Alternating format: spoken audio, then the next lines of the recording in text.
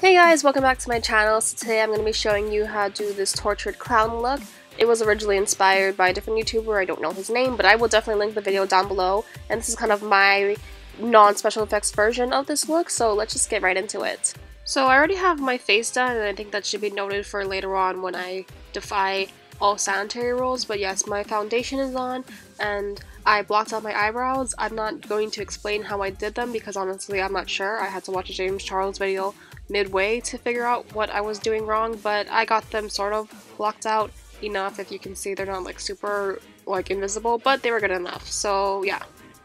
So then I took my NYX Jumbo White Eye Pencil and I used that to kind of sketch out the shape of where the fake blood was going to be, and it's pretty much a triangular shape since it's just being pinched upwards and downwards. And since my eyebrows were still kind of visible, I tried to like cover it up with where the blood was gonna be, and so that meant I kind of went like past my eye where like my eye shape is, but if I had blocked out my eyebrows properly, the length of the triangle I guess would have been like as far as my eye, because if you'll see that it kind of extends past it, and I didn't like it that way, but since we didn't really block out our eyebrows all that great, then that's what we have.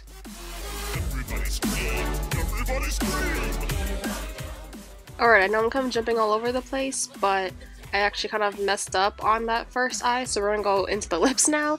I'm taking this kind of, I don't want to call it a bright red, but just like a true red color, I suppose, and I'm using it to just put all over my lips. And this is going to be the first base color that we're using. The second color we're going to go over is, I don't know how to pronounce it, but the dark red color from Kat Von D. So I wanted kind of like a brighter red, or just a more not as dark red to start off with, and then I'm extending the smile around my face. And since this was supposed to be like a Joker smile, I kind of just took the wand and just made it a little bit messy. And then similarly to the Rotting Roots video that I did, I kind of just like connected the line to my lips so it wouldn't look like an awkward line, so kind of like how eyeliner is, and we just like extend the wing and make it connect with the lines. Then I took my beauty blender to kind of like diffuse out the color so that it wouldn't be as like intense or harsh. Then going in with my Kat Von D liquid lipstick with a name that's weird to pronounce, I'm just taking this over top the Kylie Cosmetics lipstick, and I'm kind of just placing this in the center to kind of give it more of that like shape and depth, and same thing, I'm just kind of extending out the smile lines. Now going back with that Kylie lipstick, which I don't think I mentioned before, I'm pretty sure it's called Jolly, I'm taking this and I'm kind of painting inside the diamond shape that I made for myself before. I don't want to go too outside the white line because the white kind of provides like a shadowy effect, like lighting afterward. And I also want to mention that I wouldn't recommend actually doing it straight from the tube. It's just kind of unsanitary, especially like just because I have the foundation on my face set already, and like, you know, I use this lipstick as everyday lipstick, so it's just kind of gross and unsanitary, especially like so close to my eyes.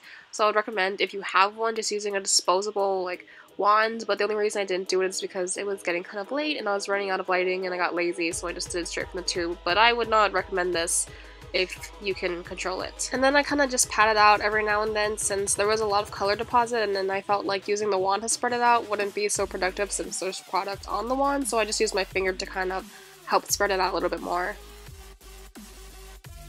Then going back in with the Kat Von D lipstick, I'm using this to kind of outline the perimeters of the eyes to give it depth. I know that kind of contradicts what I did with the lips, but yeah, it just kind of gives it that like shadowy effect so that it's a little bit more darker. As you can see in the other eye, I tried to use black, but it just looked bad and bruised, which is fine also, but we don't want it to look bruised, we just want it to look open and gory. So I just used a darker lipstick instead to give it that darkness and depth. And of course I just used my fingers to kind of tap it in and blend it together. Then using the silver color in my flash palette, I'm just kind of painting on the bolts that are keeping the eyes open. And I would actually wait till the liquid lipstick dries because I didn't, so then it's smudged everywhere, but once it dries, it's no problem.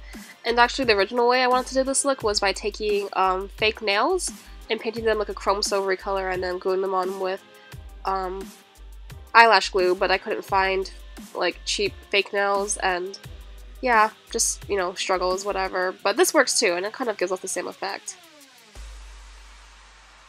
Then to kind of make it look more strained and like it's cramping onto my skin, I used a reddish colored eyeshadow and kind of outlined the bolted area and like made little veins come out from it. They kind of look like little bugs, but you know, whatever, it's fine. Alright, now for the fun part. So I took this NYX eye gloss, I guess you could call it, and I just poured some on the back of my hand, and then I used my finger to kind of dab it on there because I wasn't really sure how it would apply with a brush. I'm sure it's fine, but I just wanted to make sure that I just apply with my fingers because I felt like that was the safest for some reason.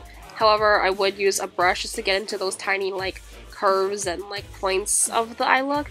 But yeah, I just dabbed this literally everywhere where there was red. And it's just a really good way to achieve that like bloody, gory look without using actual special effects blood, which is always my thing. I will always find a makeup way around things if I can instead of using special effects. Then taking that NYX Jumbo Pencil one more time, I just use that to tightline my waterline and a little bit below my eyes just to give it like that more bigger eye effect, especially since I'm Asian and I have small eyes. And then that is it for this look. Then you just cover up the bad eye with your hair so you pretend like the bad things never happened, and yeah.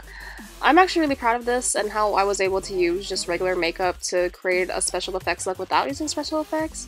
And I really hope you guys liked it too. And if you did, don't forget to give it a thumbs up and subscribe to my channel. And I'll see you guys in the next Halloween video. Bye!